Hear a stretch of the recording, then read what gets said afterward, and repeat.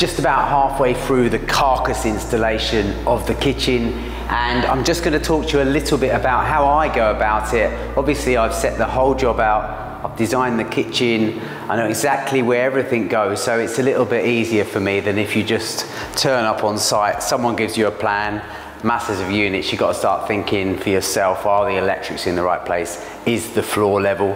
Is the ceiling level? I've got the luxury here that I've got a perfectly level floor. And when I mean level, when I ran my laser around, it was plus or minus 3 millimeters, which is really good, which means that once I've chosen my datum, so in my case, the underside of work surface, top of carcass is where I start, and I like to have mine at around about 875 millimeters. So when you put a 30 millimeter work surface on top, it's around about 905 or nearly 3 foot in imperial. What I will say is I'm working off a finished floor. If you're fitting a kitchen and it's not from a finished floor, so you might have ply to go on, tiles to go on, you need to accommodate that or you will struggle, especially if you've got an appliance like a freestanding washing machine to put in underneath, you will struggle to get that in because you need about 865 for a washing machine with the legs tightened right down. So be very careful that the client or you know exactly what the floor covering is going to be. The other thing is as well, and this is a little tip, is if you have got an out of level floor, what you need to find is the highest spot, and you need to start with the legs at the tightest point there, for the simple reason being you could end up, if you start there and you're already 10 mil higher, sort of allowing for a little bit of space on the plinth board or the kick board, you could end up as you level around with 25-30 mil at the other end, you see between the kick board and the underside of the carcass. So the other option would be come to the middle where you find the happy medium between the high and the low, set that, so you have to taper off a bit of a kickboard at one end and you haven't got so much of a gap on the kickboard at the other end. But that is so crucial about fitting a kitchen. It is all about setting out, thinking ahead. So I like to buy some of this economy, what we call 2x1, so 50 by 20. And it's a really good material for setting out. I also use it as a datum at the back of my carcasses. My carcasses have got a service void behind them, which is pretty important to make sure you can get your waste pipes, your water pipes through, and allow enough space for appliances like a dishwasher. If you have got pipes passing behind it, you need to accommodate that or keep them low down because it does have some relief on the dishwasher. So what I use this for is the first job, I'll set this out and I'll mark all my unit positions on them, like a rod, like normal. I'll have a centre mark. In my case, everything's centred. So here is the centre of my kitchen. And there you can see the MDF mattresses that we've got, and that just enables me to fix back everything really nicely, especially the batten that I was talking about. So on my batten, before I screwed up on the wall, I had all my points on there. So I had my carcass for the sink, space for the dishwasher, then my next unit. I've also got my panel spacing set. It's 1.5 millimeters more than the panel. Just allow a little bit of breathing space there. Bearing in mind we will be cutting the granite or the solid surface directly into that and have a very tight sealant. So I'm just allowing a bit of airspace there. So you can see the batten was put through, and that was put through to my level. Because my floor is nice and level, when I put my carcasses together, spin them upside down, put the legs on and set them all, in my case 155 millimeters. So when I slide the carcass in, they're almost perfect. Then it's a very simple method of leveling up. So I started with the center unit. I started by centering it up, leveling it through, and then I work backwards, and then I check it across the diagonals too, and that's all in relation to my datum there. And then I add units and start working away. So instead of starting at one end and stacking it all this way, the crucial point for me is the center line. So I go here and I work away. And I think that works really well for me. And then the wall units, I'll infill the wall units. Then I've got an open shelving unit here that has a front frame, which is a painted front frame that goes on. So we have a special gap between that to allow the thickness of the front frame. So that's just the way I've designed it. I mean, if it was a modular kitchen from, say, one of the big manufacturers, Howdens, Wrens, I couldn't really use a traditional in-frame shaker, so this is like a modern shaker, so it's still got a shaker door, but instead of it being in a frame with butt hinges, which probably wouldn't suit the nature of this job, it's a lay-on door. But I have got some really nice hinges. Blum have brought out a brand new colour.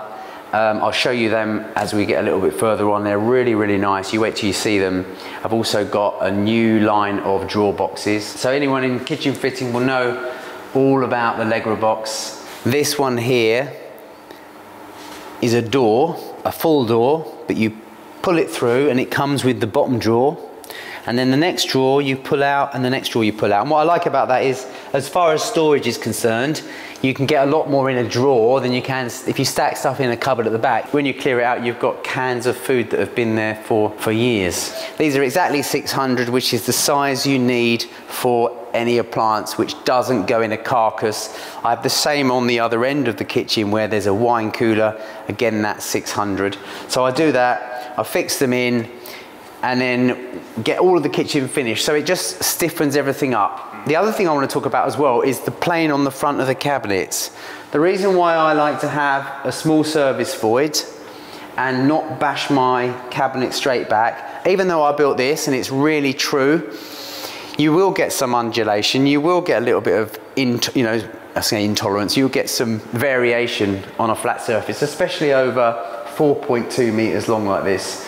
So by allowing 10 or 15 millimeters, you can make sure you can pull a datum all the way through. So when you've got your carcasses and a straight edge along the fronts, they're all exactly in line. One thing that's really important is, as you're putting a kitchen together, you're going to be drilling pilot holes, you're going to be doing a bit of countersinking for screws that connects everything up. You are, in my case, I've got certain cupboards have got a socket reliefed into the back, so you're going to cut the backs out. These are all 18 millimeters thick, these backs. They're really nice and strong, and that generates a lot of dust. So I've always got a vacuum cleaner, and I have a policy when I'm working or anyone's helping me and we're doing interior work, as you make the dust, you vacuum the dust.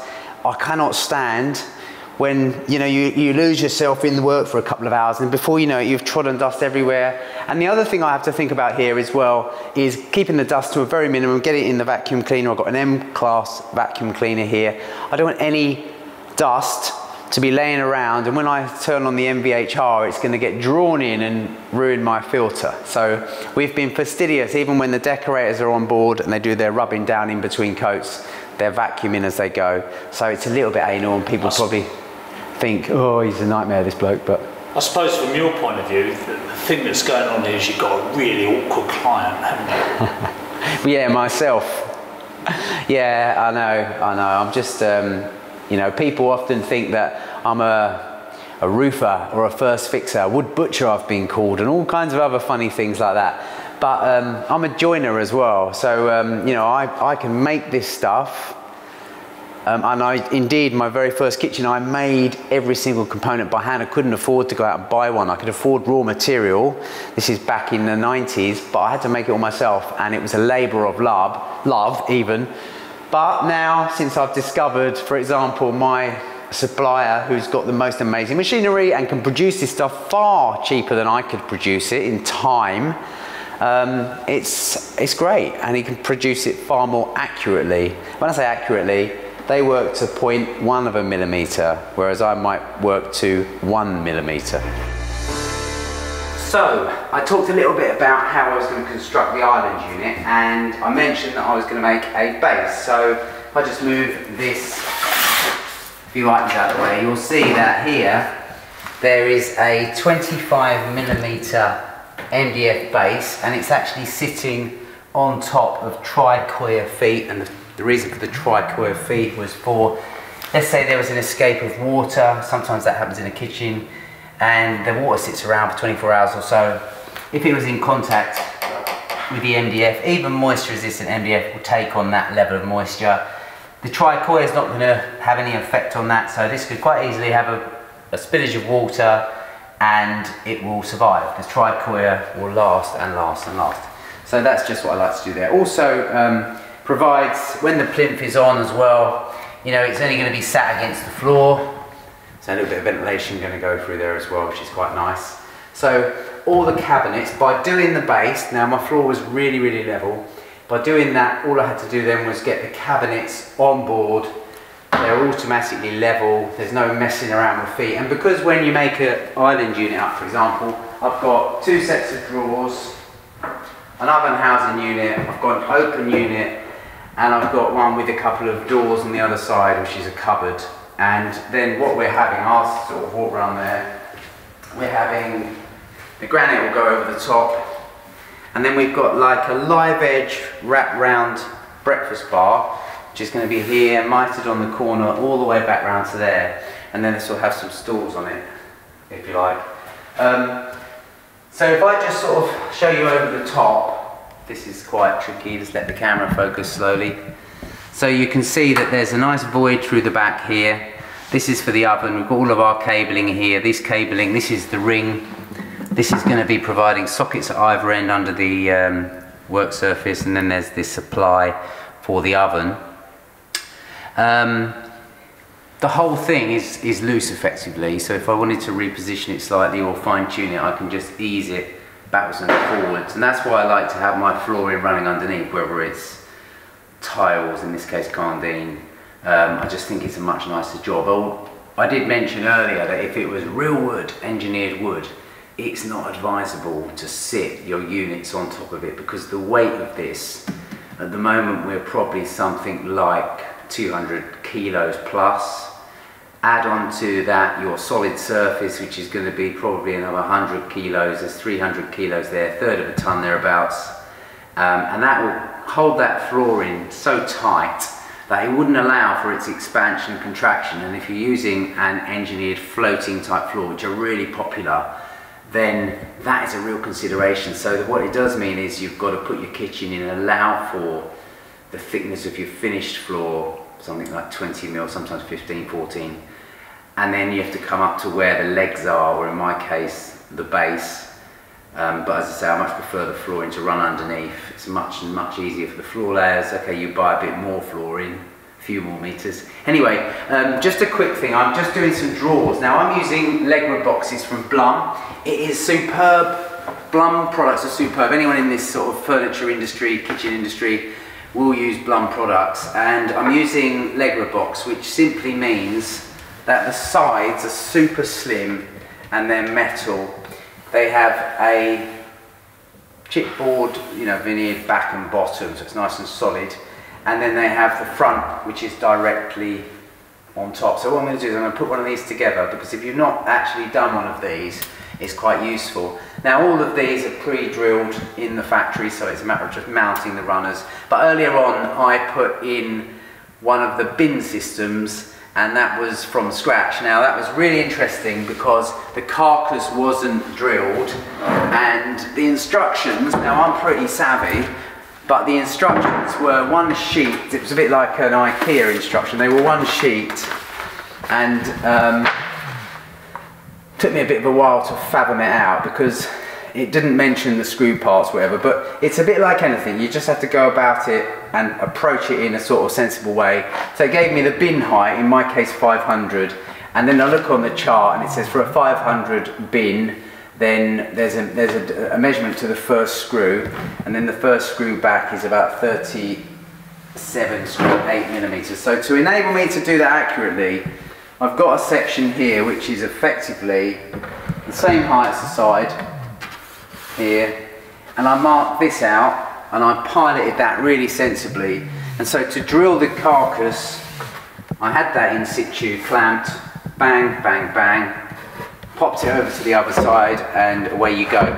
And that just means that if you try to mark these in situ, it's uncomfortable, it's a dark veneer, sometimes it's quite hard to get that positioning just perfect. So this is a neat little trick that you can do. You can just keep this, and I'll keep this if I've got any other drilling to do. I'll keep this and I'll do all my drilling on here. It's much easier to set it out on the flat and drill them nice and true. What I used was the draw runner on top, a centering bit with a really tiny pilot, to get them nice and square and true. Then I went through with the 5mm bit, which is the size for the screws. So I'm going to put a Leggerer box together for you. So if I show you over here, it consists of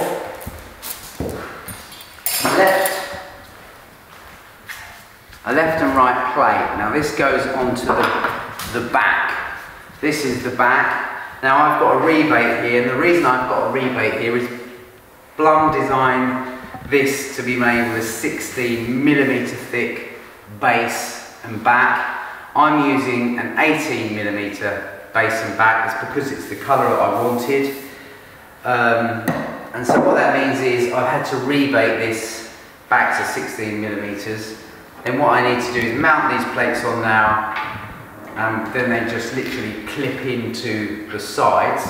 So we'll mount those on. That's the first job.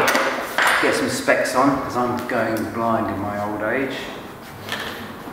And basically they need to be flush with the top, and they were pre-piloted these, so it was pretty straightforward. 16mm screw.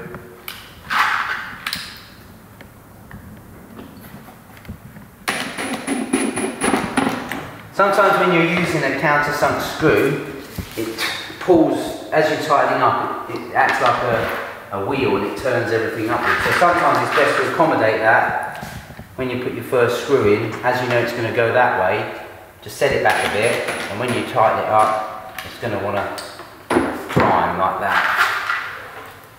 And put a couple of screws in for there.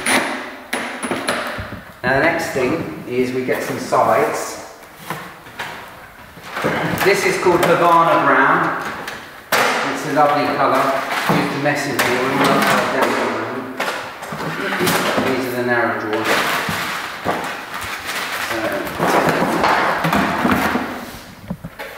That's that side. That's also the left. That's the left. That's the right. So now we've got these clips in. They basically plug in to the end. So it's a really nice, simple system. Clicks in like that. Click the other side in.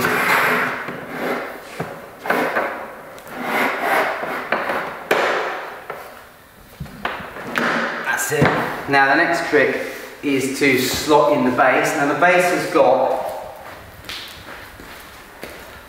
a double rebate. Again, this is the standard rebate for a 16mm board, and then I've also added another 2mm rebate here on the table saw, which was interesting.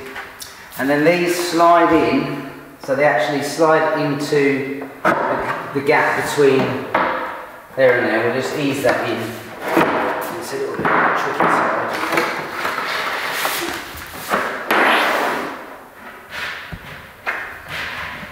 There we go. And that finishes a bit the front of that.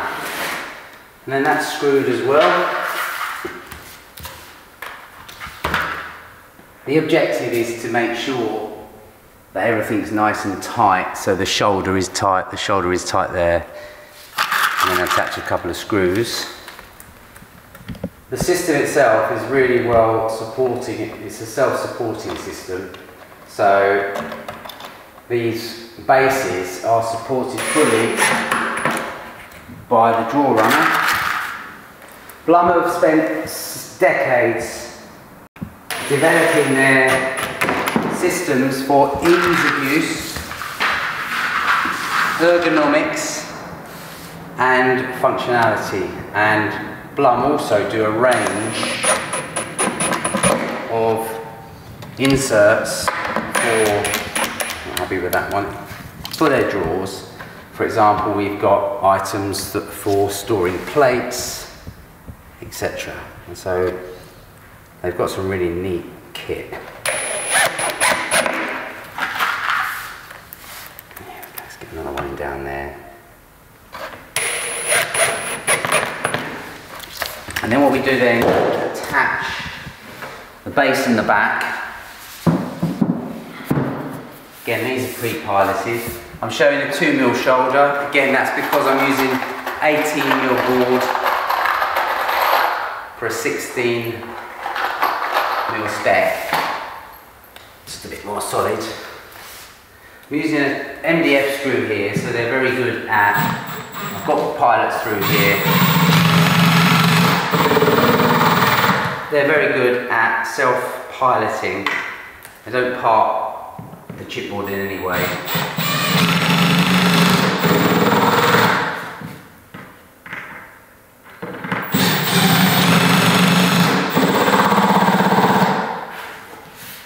So that's it, that's how easy it is to put a Lego box together, and you can see that because they're so slim, you get a maximum amount of space in the drawer.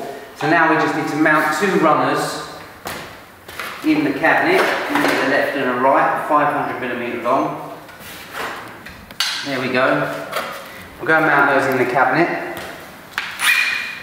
Sorry you're following me around a bit.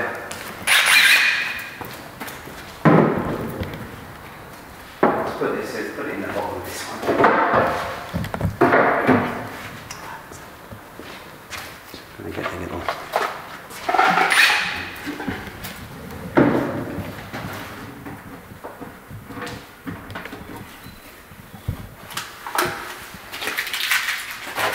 So for this we're using,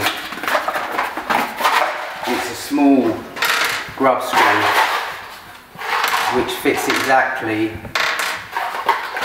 pilot and also sits dead flush in the runner.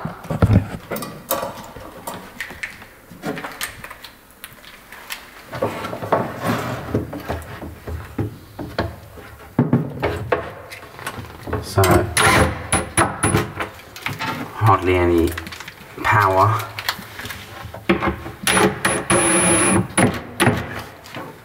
Three of those in.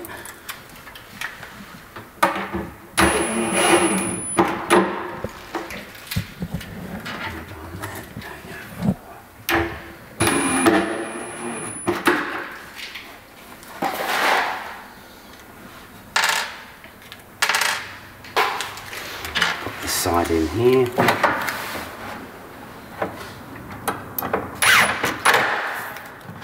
And then if you've used their products before, Blum,